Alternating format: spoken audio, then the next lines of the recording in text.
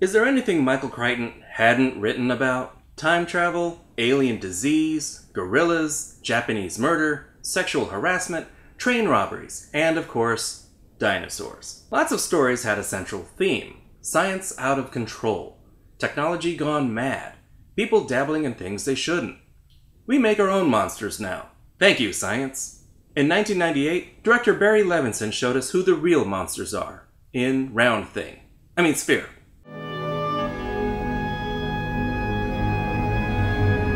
We open on Dr. Norman Goodman, played by Dustin Hoffman, as he's being taken to the site of a plane crash in the middle of the ocean.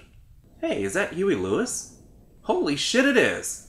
They also bring in astrophysicist Dr. Ted Fielding, played by Liev Schreiber, marine biologist Dr. Beth Halpern, played by Sharon Stone, and Dr. Harry Adams, played by Samuel L. Motherfucking Jackson. A lot of doctors in this movie. Turns out that the plane crash was a cover for the freaking alien spacecraft at the bottom of the ocean. Peter Coyote is Barnes, the leader of this project, and kind of an asshole. But he's got his team of egg-headed Avengers, so we're ready to go. Yeah, well, so you're saying this spacecraft crashed in the year... 1709. So you're saying this spacecraft crashed 300 years ago? 288. Get it! You're smart! Actually, they all are. Kind of feel stupid now. Let's get to know our crew. Why, are the glasses a problem? You take any prescription medication? You know, once in a while, sometimes I might... In other words, she is so on drugs. Once you're at 1,000 feet, your body will be pressurized for that depth. Decompression is a very real concept. It's actually pretty realistic to include it here. A lot of movies ignore stuff like this. I kind of dig the science. I only bring it up because we'll be talking about it later. Down we go. Those noises are the pressure of the water attacking the integrity of the sub. You know a little something about that, don't you, Norman? How the pressure can attack your integrity? Whew, shots fired. I think these two have a history. You knew this was coming.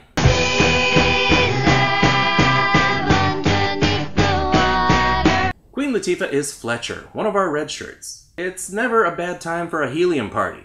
Oxygen is a corrosive gas, in the same family as fluorine and chlorine. Hydrochloric. They have to breathe a more helium-rich atmosphere for reasons.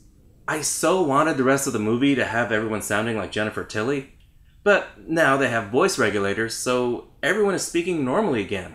All right, kiddies, cut it out. The voice regulators are behind you. Put them on. This part could have been left out, especially since the helium thing doesn't really come up again, and it has no effect on the story. It doesn't really add anything, but it's still educational and, I guess, realistic? Any experts out there? Fill me in. Has it occurred to anyone that maybe we shouldn't open that door? Is going in really a good idea? Of course they're going in. Just in case this place wasn't stressful enough. You know, the most toxic creatures on Earth live down here. Did everyone get that? This place is dangerous.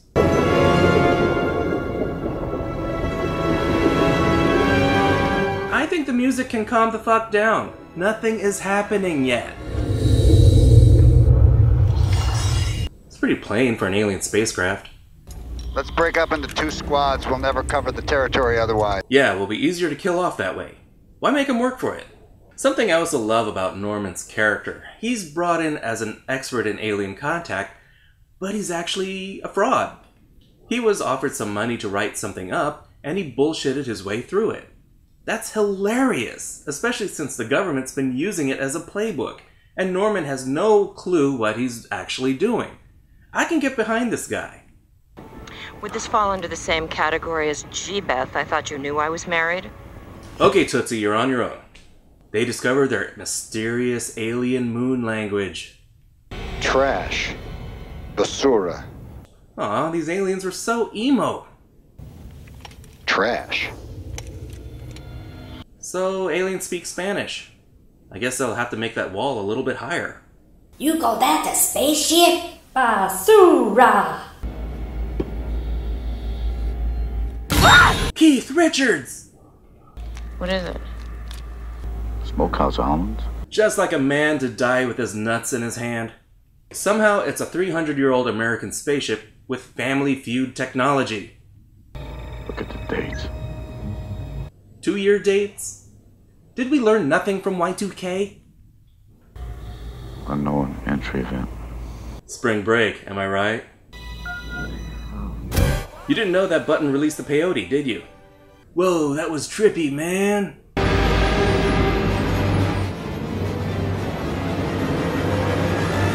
We finally come to the namesake of the movie, a big gold ball of alien origin.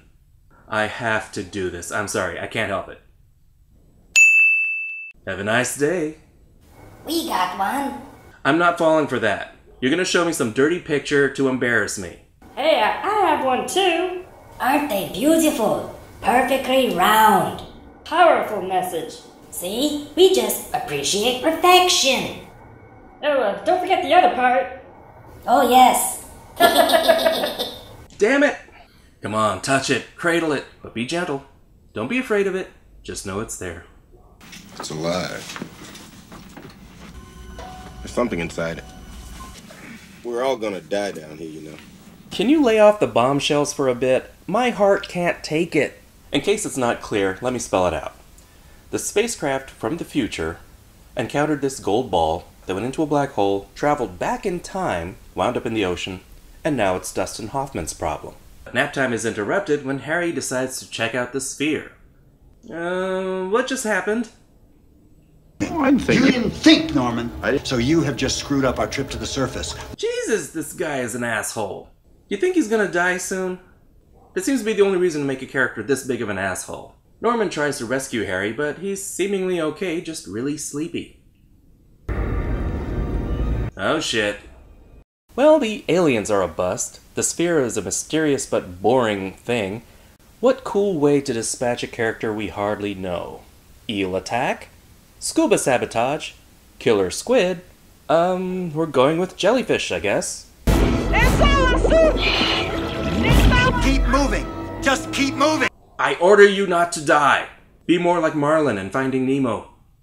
Why does Norman seem so okay with it? Well, she's out of here. Harry wakes up and eats. Guess what it is? What? Calamari. I've never been terrified by calamari before. But what if he fed him something else? It's vegan. With gluten. And cilantro. Good, though. It's Arby's. I hate squid. I thought he would hate sharks more. Meanwhile, in the Matrix, we got a secret message on the computers. Well, this has a pattern. See? Like a code. How'd you do that? How'd you see that? Try binary. I don't know what they're doing, but it's kind of cool. Hi, Jerry. So, aliens communicate through Twitter? This alien sounds like an idiot. Well, that's something to consider, a stupid alien. Well, they must have them.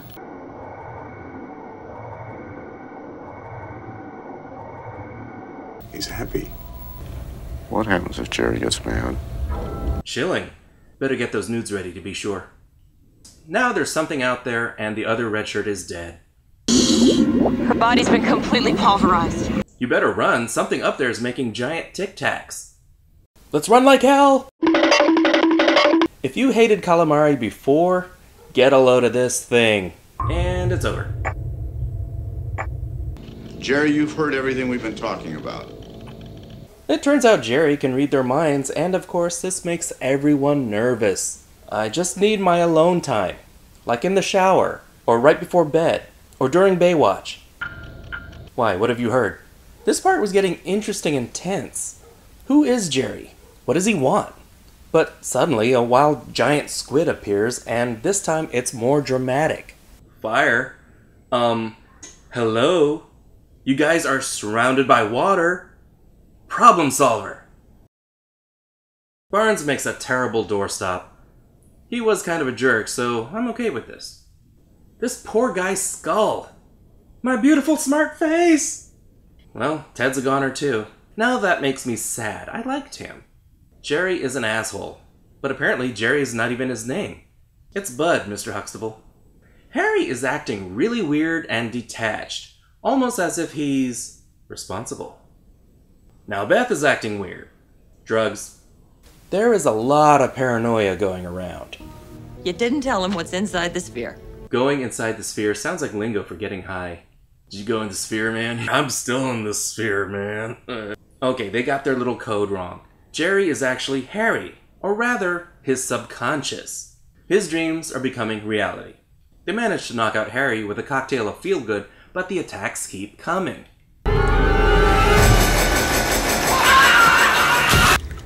But they're nocturnal. They're only dangerous at night. Why is everyone so unemotional? Drugs? Beth gets to send Norman on a little quest to not drown. You know, whenever I see a scene like this in a movie, I always hold my breath right along with them. In this scene, I would be dead right about now. Now Beth's demons are attacking her through video conference. Harry's awake, and just in time, too. Looks like they all went into the sphere. And they're all causing these nightmares. Everything that we feel, everything that we think just happens. Personnel must exit the blast area immediately. Bombs? Are you playing on hard mode now? And who triggered them? It's me. It still could have been worse.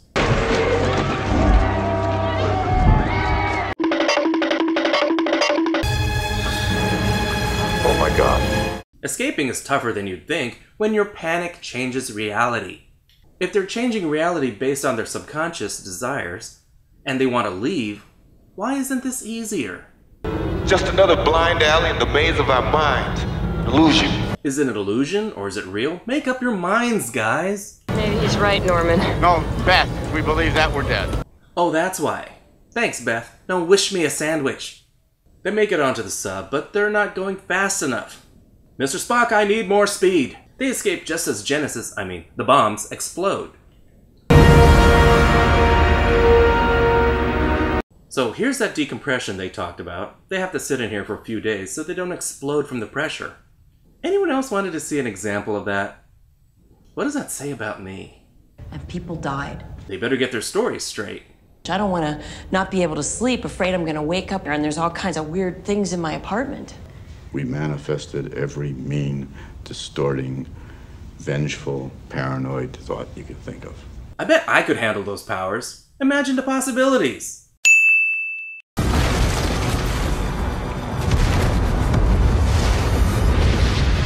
Worth it. That's a frightening thought. Yeah, no kidding. They decide nobody should have these powers. So... because we have the power to forget. Forget. I think that'll go great at the congressional hearing. Did you or did you not destroy $1 billion sea lab and alien spacecraft? We don't know. But the sphere is cool with all this and bolts. Whatever. I gave you guys this cool gift and you piss it all away. See if I do anything for you guys ever again, ungrateful bastards. They paid for this effect, so they may as well use it one more time. So, think we have time for a three-way? And that was Sphere. Dustin Hoffman isn't your typical sci-fi movie lead. He's not blasting aliens, he's not tough, he's not particularly brave or macho. He's a smart boy, and that works for this movie. He's rather likable and relatable. That being said, I did something very, very inappropriate with you, and I'm sorry. Sharon Stone is like a bomb waiting to go off. Kind of fitting because she causes the explosion at the end. Giving them a complicated history where they had a romantic/sexual past is refreshingly not used as a springboard to throw these two back into bed. They start as colleagues and they end as colleagues. The cast has some good chemistry and their interplay can be charming at times. Ted and Harry have a cute rivalry about who's smarter. Instead of measuring dicks, we're measuring brains. It's easy to call Barnes a bad guy, but he's just an asshole. The real monster is, wait for it, man. Or rather, the shit we dream up. Not a new idea. I do like Elliot Goldenthal's score. It's got a sense of awe and wonder. Just a tad overdramatic at times, it helps build tension in a very claustrophobic and dangerous environment. Sadly, a few times it fizzles before something interesting actually happens. It's a very subtle, cerebral movie with occasional action and tension. At first, the premise was interesting. The story was fascinating. You had an alien intelligence that may or may not be malevolent. You had monsters roaming outside. You had personal demons inside. You had mystery. You had science. I wish. Which boils down to that tired, done-to-death concept, our worst fears made real. And don't get me started on Harry being Jerry. What a letdown. The science stuff might bore some people, but I eat that kind of stuff up.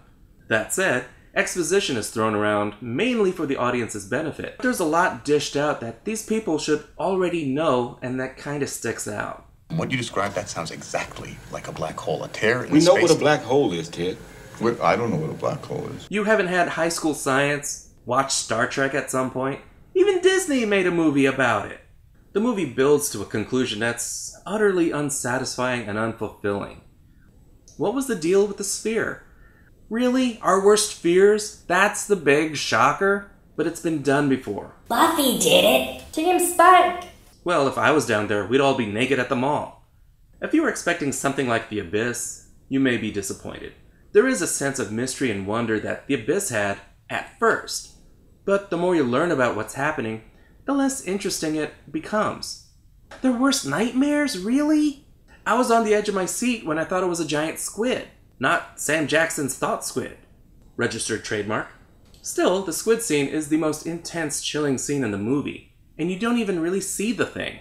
It's raining eggs, it's hard to get away, and vague images on sonar, and our heroes screaming in panic. It's a nail-biter. And it just stops.